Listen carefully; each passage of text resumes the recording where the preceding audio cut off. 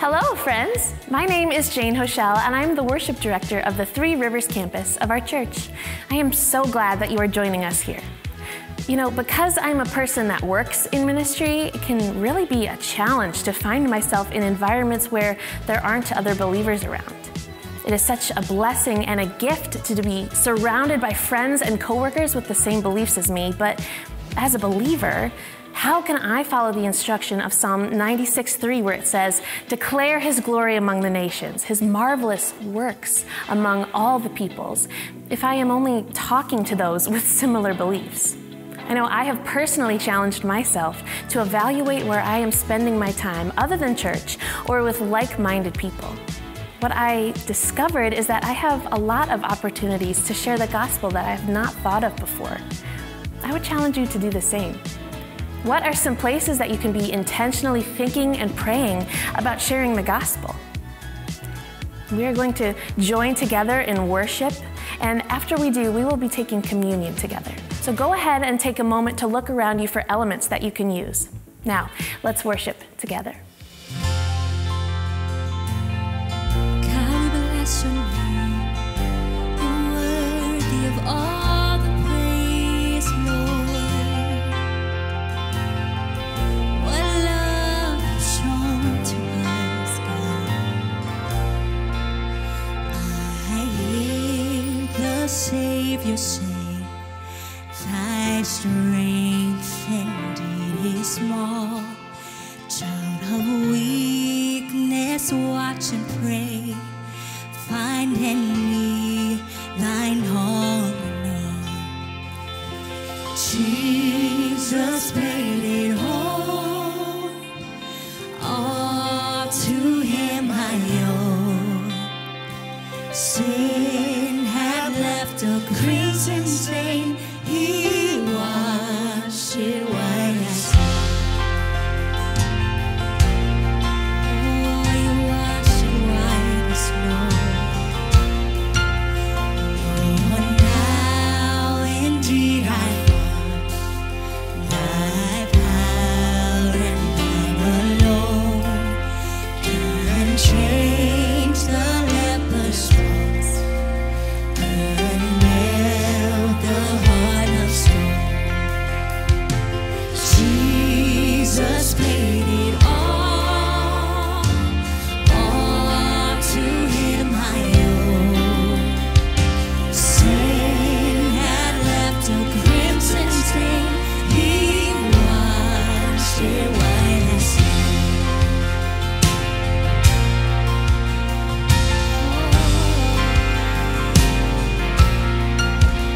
Thank you for your love,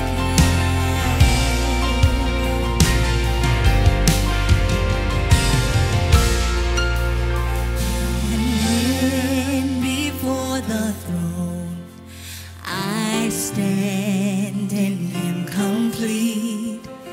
Jesus died my soul to save. My lips shall still repeat.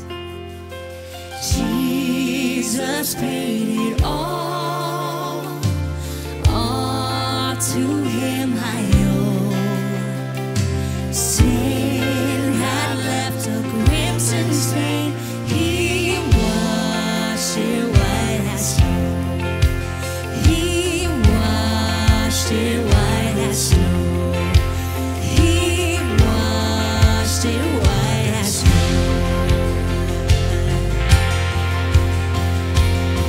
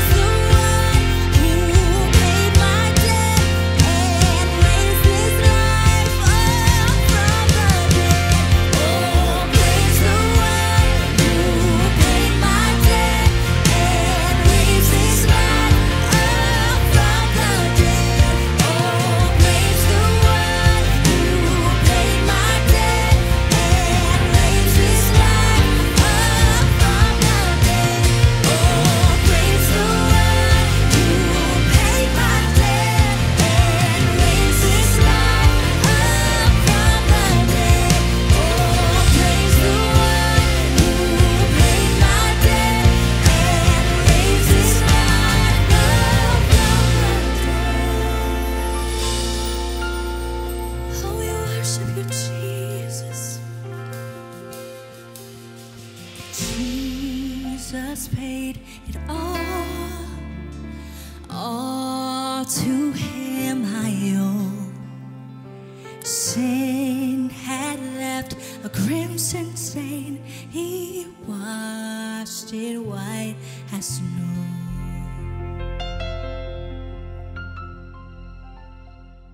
Communion is a time for us to remember and reflect on the sacrifice of our Savior for our sins. It is the very essence of what we believe. You know, we do not worship a God who keeps his distance and doesn't know about our struggles, but we worship a God who has experienced pain, who walks with us in our grief and has experienced it himself. What a wonderful Savior he is. Luke 22:19-20 says, "And he took bread, gave thanks, and broke it, and gave it to them, saying, 'This is my body, given for you. Do this in remembrance of me.'"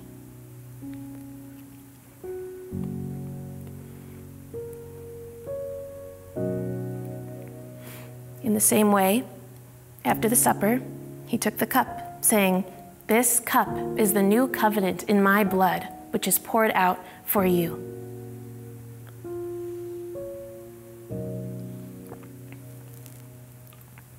Let's pray. Heavenly Father, we are so thankful to worship a God who meets us in our pain and promises to walk with us in it. We know that you have experienced pain and suffering and grief, and that you promise that there will be a day coming where we won't experience that anymore, where every tear will be wiped away, and we will experience fullness of joy in your presence. And as we await that day that is coming soon, help us to pursue you, to worship you with all of our might, and to grow in our love and adoration for you every day of our lives. And it's in Jesus' name that we pray. Amen.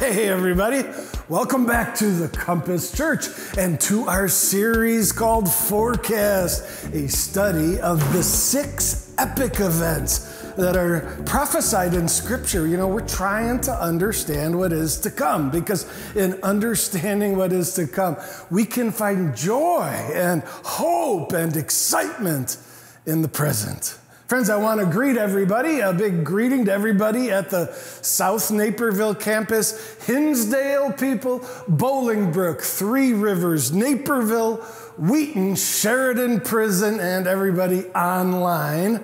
Let's dive into a study of the highest level of importance. Friends, today we are going to be studying the Great White Throne Judgment. This event is all about who gets into heaven for eternity. And does anything matter as much as that? People chase after lesser things in this life, but I contend that the most important thing is, are you right with God and headed to his paradise when you die? That's the topic we're going to study. And to do so, I need to tell you a story about something that happened regarding stairs and an elevator. Recently, my wife and I took my parents out to dinner, and it was interesting. The hostess said, "Hey, we've run out of tables on the main level, so we've set a table up for you on the second floor dining room." Now, my parents are 81 years old, and so when I saw there were 2 ways to get upstairs, the elevator and the stairs, I said, "Hey, Mom and Dad, why don't we take the elevator?" My mom was offended. She said, "Jeff, Griffin, we may be 81 years old, but we can still do the stairs. And I'm like, okay, let's do the stairs. Isn't that interesting? Hey, the stairs or the elevator, this simple decision represents the most important decision spiritually that we'll ever make. Here's the deal. Symbolically, we're separated from God, like he's on the second floor and we're on the first. He's holy and perfect. We've fallen, which means we've sinned. We've morally messed up. And as a result, there's this broken relationship. And most people try to solve this reconciliation by the stairs. Their plan to get to heaven when they die, and in fact, to get right with God today, it's I'm going to climb the stairs and accomplish the solution on my own.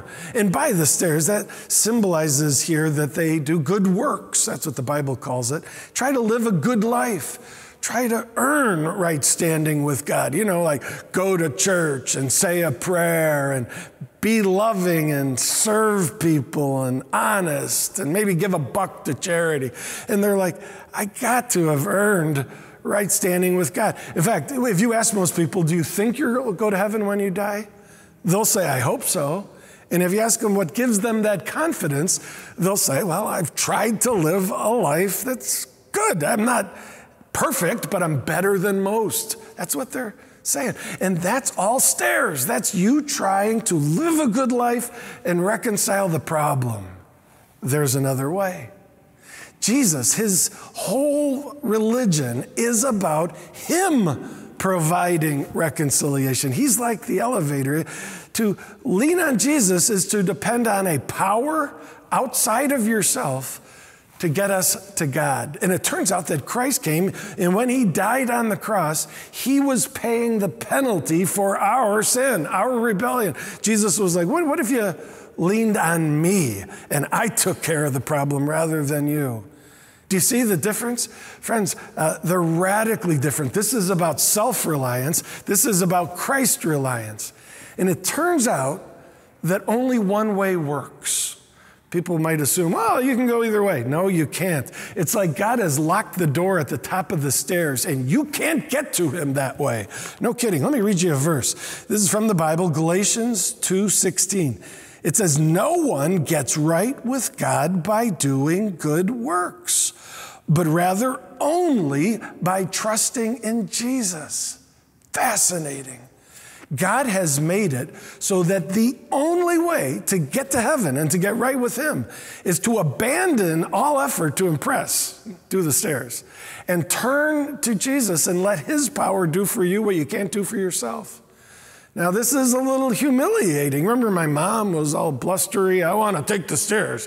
Spiritually, we were the same way. We're like, listen, I made the problem with my own sin. I need to clean up the mess I made. I'll live a better life. No, it doesn't work. We must come to the end of any notion that we can earn a right place with God and abandon all hope that our good deeds will get us anywhere. And instead turn only to Christ and say, Jesus, you're my only hope. I'm clinging to you alone.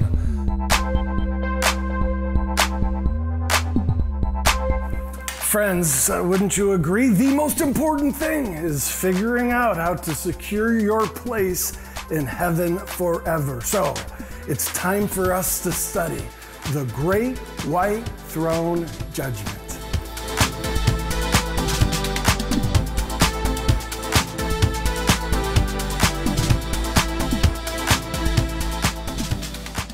Friends, today we're going to be studying out of Revelation 20, starting in verse 11. John, remember, John's the one who gets this vision of heaven and the future events. He said, I saw a great white throne, hence the Great White Throne Judgment is what it's called. I saw a great white throne and him who was seated on it. And I saw the dead, great and small, standing before the throne, and books were opened, and the dead were judged. Friends, do you see, everybody after death is going to have to stand judgment in this epic event. It says great or small. It doesn't matter if you're important in the eyes of the world or a nobody. We're all equal before the throne of God. Just so you know, this glimpse that John has of this great white throne judgment is not the first time we find out about it. Back in the Old Testament, the prophet Daniel, look what he saw. This is Daniel 7, verse 9 and 10. Daniel said, I watched as thrones were put in place, and the Ancient One sat down to judge. His clothing was as white as snow, and his hair was like the purest wool. And then the court began its session, and the books were opened. Do you see that? God has been conveying from the most ancient of days that there is a judgment coming. And friends, this is the big judgment. This is the great divide where God will separate the people from believers and unbelievers, from his children and his enemies, from those going to heaven and those going to hell. And this is a very unpopular tenet of the Christian faith. There's a lot of people who are really struggling, like, oh man, this whole who's in and who's out and who's going to heaven, who's going to hell, that is so cold and harsh and unpopular by many people. And so let's dive into it. Let's see if we can wrap our minds and our hearts around this. If you think about it, this necessity to divide humanity into two camps, it's a logical necessity. God has to choose. You know, the thought of who gets to be with God for eternity. The essence of heaven that makes it wonderful is being with God. Does everybody get to be with God? Well, here, I have a cup here that has thousands of BBs in it. Let's imagine that these BBs picture humanity. And this is a handmade glass vase. And we'll use this as a picture of heaven, of being with God forever. I've got a mason jar that we'll use as an image of not being with God forever, of hell. Some of you are collectors of mason jars and deeply bothered that I'm using this to symbolize hell. I apologize, but just trying to make a point. Well, what's God going to do with the eternal destiny of all people? One option is that he could have everybody go to heaven. He could say, everyone's saved, you're all in. In fact, universalism and universalistic Christianity teaches that everybody eventually is right with God and goes to heaven. There's part of that that's real attractive, but there's another side of it that's just like, really? We know of historically evil people. Adolf Hitler comes to mind. Serial killers come to mind. Do we really feel good about them enjoying paradise forever? Does evil and rejection of God have no place in consequence for eternity? Other people have said, no, what he should do, actually, let me restate that. No one has said that this could be, but it was an option that God had, and that is to damn everybody. Let's just face the fact that everybody's a sinner and put everybody in hell, separated from God for eternity. That's another option. What's the third option? The third option is that some are in heaven and some are without God in hell. That's the option God has chosen. Now, the whole question of who and how many, that's where it gets really sensitive. You know, a lot of people are like, very few should go to hell, only the most evil people. But what is the most evil people? You know, some would say just a few more, and that person who bullied me, they should clearly not be blessed. And then there's this whole question of how do we decide? We can't decide. God decides. And that's what this passage is all about. Let's dive into it a little more, huh? This whole formal courtroom, I do find it a little ironic that here we are studying courtroom drama on the week of the death of O.J. Simpson, who, was the subject of the trial of the century, just wildly popular for those of us who are old enough to remember it. Why the formal trial? You know, formality of trial, even in the Bible here, historically and in God's choice to separate in a courtroom.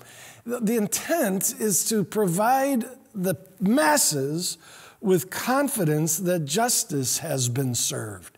You know, you've heard of a lynch mob where people try to administer justice based on their guts, you know, without due process. No. In a courtroom, at least ideally, the evidence is presented and justice is served, justice for all.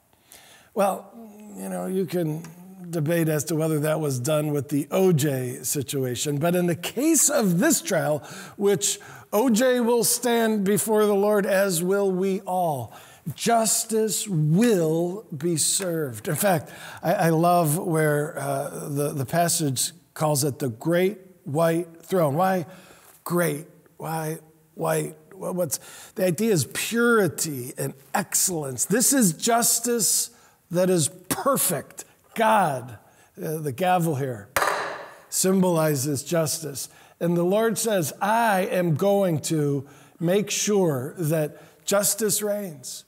In fact, God wants to prove to everybody on that day that he didn't wrong anyone. On that day, in that formal courtroom setting, all the population of the earth will realize God did what was right. They may not feel about it now, but in that moment, he's going to show us all that he handled this right. All right, with that said, let's read verse 12. The dead were judged according to what they had done as recorded in the books. Oh, that's interesting, the books. Well, it turns out that there's this set of books in heaven that detail the deeds of all humanity. God is watching and remembering and knows what we've all done. And there's a sense in which you didn't hide from God. You know, you may have hid from humanity and they don't know the truth of what happened, but the Lord knows. Now, you know, books, that's kind of an antiquated form of data storage. We know about computer technology, and maybe in heaven, who knows exactly what form the data is stored in. But books related to the audience there, and it relates to us. God's pointing out that there is a record of everything we've done. And it's not good. Anybody who's hoping to say, oh, I'm going to get to heaven based on the good deeds I've done. Admittedly, the record is mixed. You know, each of us have good things that we've done, but there's bad things that all of us have. We've all sinned. In fact, the Bible says in Romans 3:10, there is no one who always does what is right, not even one person. Or Romans 3:23, everyone has sinned. We all fall short of God's glorious standard. The standard to which we're measured is God, his glorious standard. To be excellent and loving and faithful and honest and true, God says, be like me. And we fall short all the time. We fall short. There's recordings of us falling short in doing the things we were told not to do. And we fall short in not doing the things we were told to do. And so sin, friends, there's a record that demonstrates all of us are sinners. I remember getting a ticket in the mail. You ever been blessed by a little mail from the police department who says, yes, there was a video camera at the intersection that caught you violating the law. In my case, it said that I had run a red light. And I'm like, I don't run red lights. No way, I don't do that. I am going to fight this. And then there was a little place. If you would like to watch a video of your traffic violation, I clicked it. No, there's my pickup truck, sure enough, approaching the intersection. Oh, I'm approaching and the light is yellow. Oh, yep, it was red before I entered the intersection. And suddenly my righteous defense was like, yeah, I did it. And similarly, anybody who wants to try to build a case that I'm not a sinner, the Lord's like, oh, shall we go back and see? And friends, there are sins that we remember. There are sins that we don't even remember. But the record stands. The truth will prevail on that day. And it's not good. Galatians 2:16 says, no one is made right with God by obeying the law. When it comes to good works and living a life that shows no sign of spiritual, none of us are perfect. We've all messed up. And as a result, we're sinners. As a result, we're rebels. And nobody gets right to God and gets to heaven by living a really squeaky clean life. Now, good news. There's more. Shall we read? Verse 12 says this, another book was opened, which is the book of life. All right, now, friends, there are the books that records our deeds as to the good and bad that we've done, but there's another book called the book of life. Well, let's find out about this book, shall we? First of all, in verse 15, there's a mention in the negative. It says, those whose name was not found written in the book of life. So it seems that it's a book of names written. Sure enough, 10 other verses in the Bible referred to it as, whose names are written in the book of life. So you want to know the content of the books is the deeds that we've done. The content of the book of life is a list of names, okay? What's up with these names? Well, they are the names of the people who get eternal life. Remember, it's called the book of life, so here are the people who get life, who get eternal life. And now the next question is, how did they get eternal life? That's the key. Was it by being good enough and making the cut? No. It's interesting. Elsewhere in Revelation, both in chapter 13 and chapter 21, a little more is added. It's called the Lamb's Book of Life. Okay, the Lamb's Book of Life is what it's called. The Lamb, it turns out that throughout the Bible, the Lamb is a reference to Jesus, specifically the crucified Christ.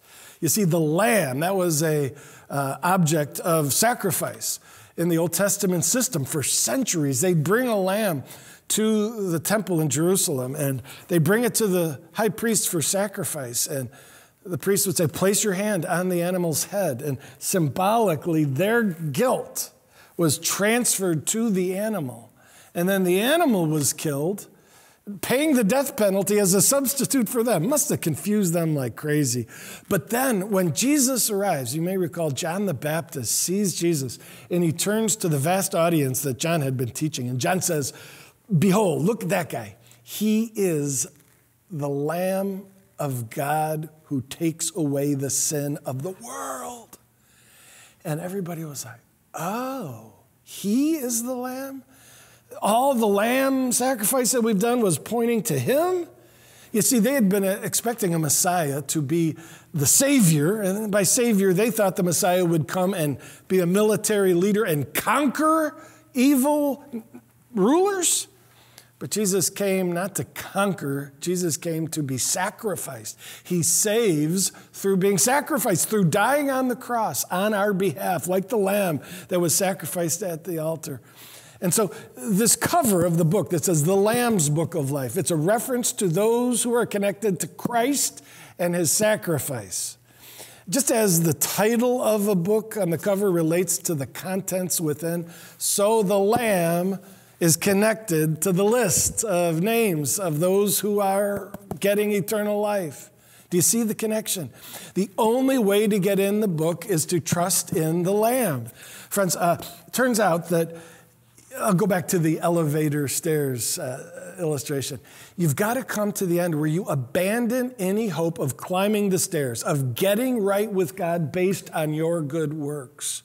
And you've got to come to a place where you say, I'm not relying on the books anymore. I'm only relying on the book of life, the Lamb's Book of Life. I'm placing all my trust in an elevator, a power outside of myself that can bring me up to God for eternity. And that power is the shed blood of Jesus Christ on my behalf. And on this day, this clarity will be brought to everybody that God is not going to differentiate on, oh, you're almost good enough, but not quite. So you're the the last BB that didn't make it. No, it's not going to be about, did you make the cut? It's one question. Have you trusted in God's provision, the grace-based solution of Jesus Christ on the cross for all humanity? Anybody who boasts and I think I'm good enough to get in, you're out. Anybody who falls in repentance and says, I know I'm not good enough, and Lord, I need your grace expressed through Christ, you get your name in the book, and that's how you get in. Well, let's read on, shall we? Verse 15. Anyone whose name was not found written in the book of life was thrown into the lake of fire. The lake of fire, this is an imagery of hell, and it's terrifying. You know, the imagery of the lake of fire, it turns out that it's not real common. It's only used by John in the book of Revelation. Jesus did talk about Gehenna fire. There was a garbage dump outside of Jerusalem called Gehenna, and fire from the methane decomposing garbage would burn there. So flames were used of hell, and people have always wondered, is that literal? I don't think it is. You can disagree with me on that point. I believe that the essence of hell is the absence of God. You may be aware that in John 17:3, it says eternal life, it's knowing God. The essence of eternal life of heaven is being with God. The absence of life, of hell, is the absence of God and his loving presence. And so I believe that the essence of hell is eternity without God. But that is so terrible that the Lord has used imagery like fire to convey, avoid this destiny at all cost. Part of the reason I think it's symbolic is that there's a number of places where, 4 places actually, where hell is described as utter darkness or outer darkness. How can it be fire and darkness? Both of these, I believe, are symbolic imagery, just saying it's terrible. Avoid it at all costs. Well, so the people who are not in the book of life are taken away to their eternity without the Lord. What happens to the rest? Well, let's find out. Here's the next verse of what's proclaimed from the throne after non-believers are removed from the courtroom. Verse 3 of Revelation 21. Then I heard a loud shout from the throne saying, look, God's home is now among his people. He will live with them, and they will be his people. Oh, what a shout. Their name is in the Lamb's book of life, and the proclamation is made, welcome to paradise, the home of God, whom you will enjoy living with now for the rest of eternity. What a moment. Oh, friends, is your name in the Lamb's book of life? Nothing else matters as much as that. The day will come when all will see how critical this response to the grace-based offer of Jesus really is. You know, I had an interesting experience. Just yesterday, I got back from Florida. I was able to get down to Florida with my family a few days this week, and we invited one of Janae, my middle daughter, one of her friends with us. And as we were coming home yesterday, we were at the ticket agent in the airport, you know, checking our suitcase and getting boarding passes. And they quickly provided boarding passes for all my family, but the ticket agent says, we can't find the name of your friend. I was the one who ordered the tickets, but she joined us later in the plan, so I had ordered them later. And I'm like, oh no, did I put her on the wrong flight? Did I do something wrong? I'm panicking. And she's looking at me, so I'm trying to stay calm and look real cool, calm and collected, you know. And the lady's pecking away on the computer. I don't see her name here. I don't see her name here.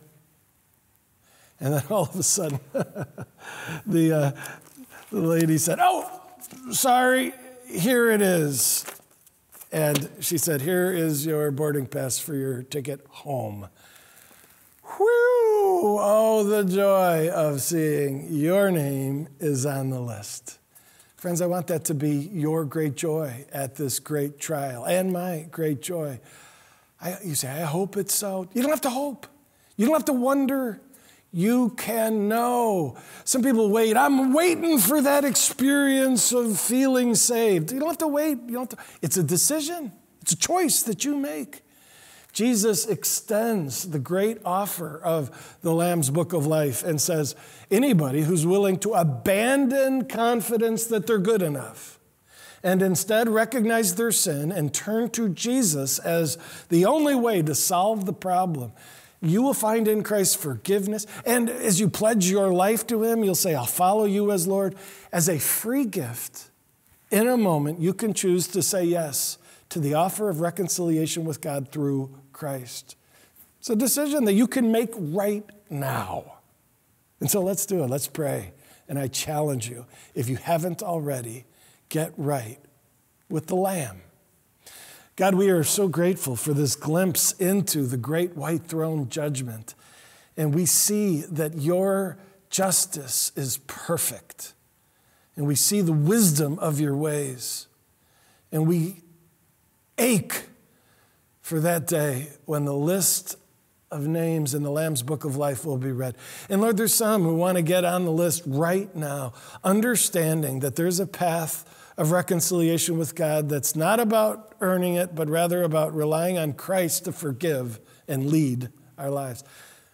There's a group of people who want to say yes to that right now, to decide to place faith in the saving work of Jesus right now and say, Jesus, you're my only hope. I'm not relying on self and my goodness. I'm relying on your grace and your forgiveness extended towards me and my broken life.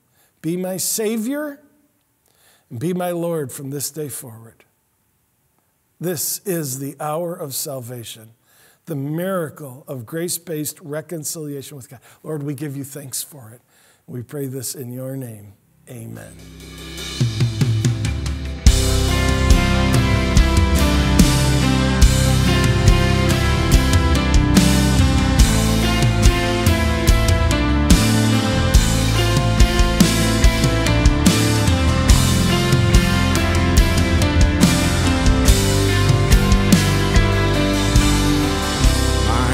Is built on nothing less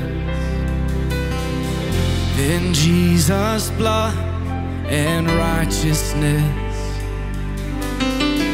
I dare not trust the sweetest spring, but wholly trust in Jesus' name. Christ alone, cornerstone, the weak made strong in the Savior's love. Through the storm, He is Lord, the Lord of all.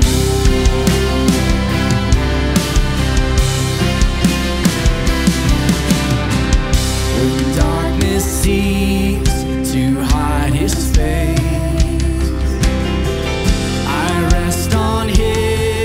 unchanging grace. In every high and stormy gale, my anchor holds within the veil. My anchor holds within the veil. Christ alone, Christ alone.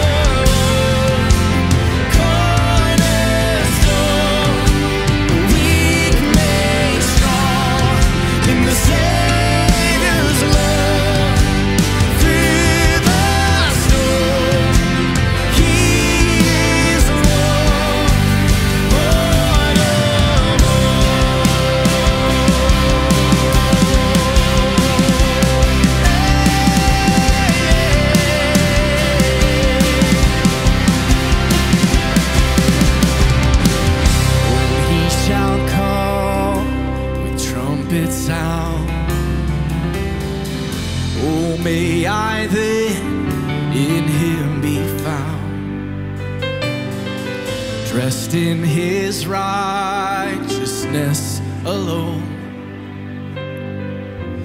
faultless stand before the throne. Oh,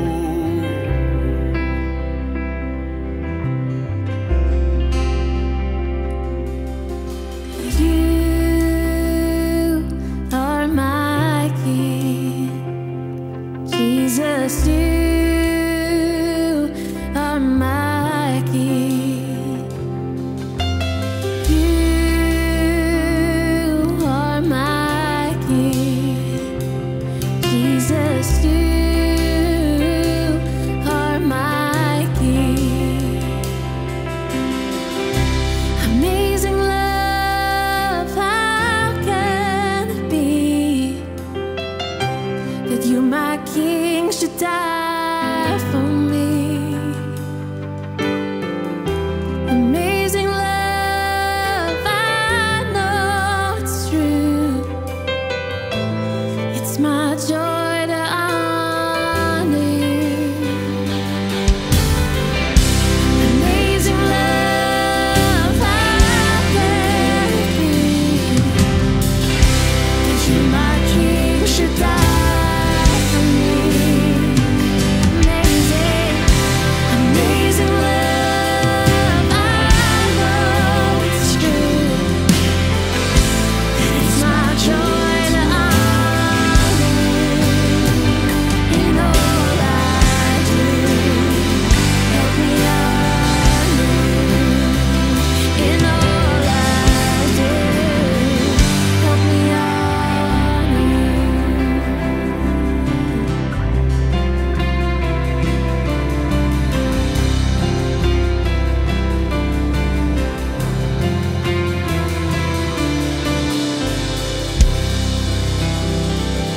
Thank you so much for joining us today. From wherever you are joining from, know that we want to connect with you. Go ahead and scan the QR code with the connection card so that we know that you've been here. If you need prayer for anything at all, we have a team that would love to be praying for you, and there's a section on the connection card to fill that out as well. Thank you also for your financial gifts that help us continue our mission of helping people to find and follow God here at the Compass Church. We so appreciate you partnering with us in this way. We love you, and we will see you next week.